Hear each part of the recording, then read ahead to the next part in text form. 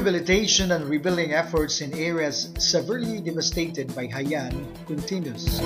Recent rebuilding progress shows that non-government organizations, international humanitarian organizations, and the government remains in close collaboration. In Palo Leyte, the local government led by Leyte Vice Governor Carlo Loreto and Palo Mayor Remedios Matin-Pitilla witnessed the turnover of a sari-sari store to one Haiyan survivor, a livelihood donated to Hihana's family by the USAID.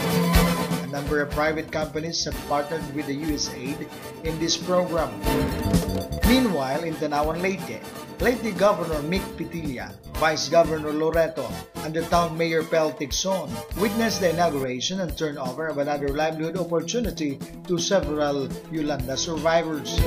The provincial government of Leyte has partnered with JICA in the Integrated Culture of Oyster and Milkfish Improvement, a program aimed at attaining sustainable aquaculture and livelihood opportunities to help improve the economic conditions of the local folks.